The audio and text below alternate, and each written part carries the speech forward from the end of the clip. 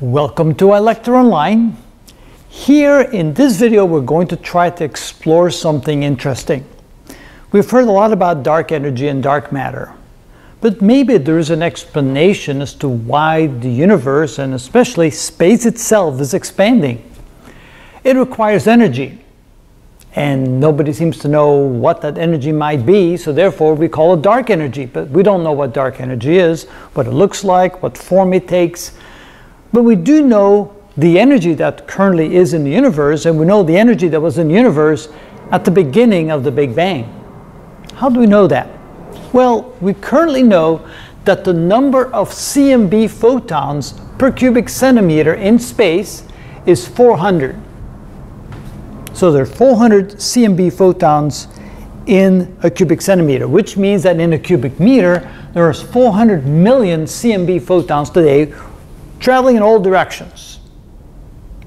But 13.7 billion years ago, space was only 1 billionth today's volume, which means that 13.7 billion years ago, at decoupling, the universe was a lot more dense, and also the photons, the CMB photons, were a lot more dense, and they were a lot more energetic because they had a lot shorter wavelengths. So that means that 13.7 billion years ago, the density of CMB photons was 400 million per cubic meter times a billion, or 4 times 10 to the 17 photons per cubic meter. We know that the energy back then per photon is h times f, where h is Planck's constant and f is the frequency of oscillation, which is also the same as hc over lambda, the speed of light divided by the wavelength. I like that formula better because it's easier to calculate.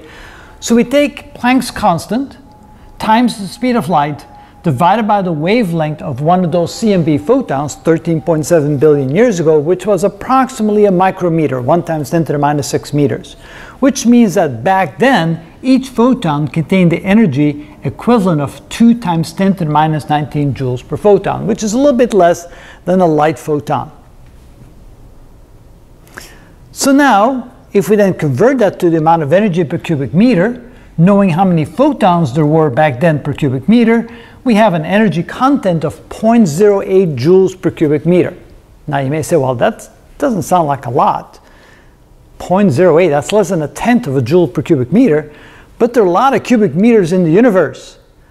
And again, it's the current visible universe, but back then it contained a lot more space because space was a lot more compressed and dense, and a lot more CMB photons. Everything is spread out a billionfold now in volume.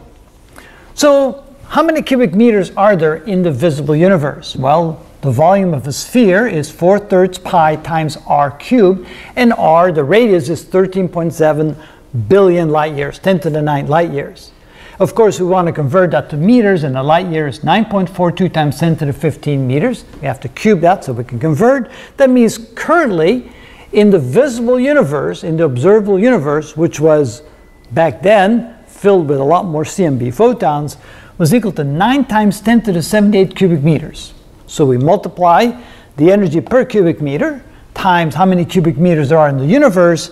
That means in the visible universe, the energy of CMB radiation back then, after decoupling, 380,000 years after the Big Bang, was 7.2 times 10 to the 77 joules. Seems like a big number, but what does that really mean? Well, then I calculated how much energy our sun will put out in its 10 billion year lifespan. The sun has been around for almost 5 billion years. It'll keep doing this for another 5 billion years. So how much energy will the sun put out in 10 billion years as a main sequence star? Well, the current energy output per second is 3.9 times 10 to the 26 joules. There's 86,400 seconds in a day, 365 days in a year, and the sun will last for 10 billion years, which means the sun will put out 1.23 times 10 to the 44 joules in its entire lifetime. Now compare this number to this number.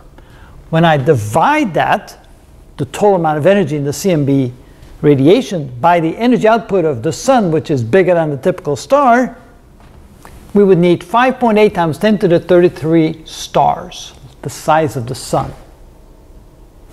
And let's say there's 100 billion sun-like stars in our galaxy, If you divide that by 100 billion, you would have to divide that by 1 times 10 to the 11th. You still end up with 5.8 times 10 to the 22 galaxies,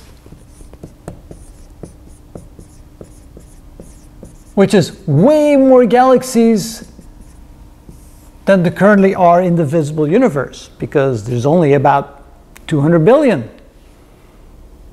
Wow. The amount of energy in the CMB radiation 13.7 billion years ago was the equivalent of 1 billion times as many galaxies as we currently have in our visible universe.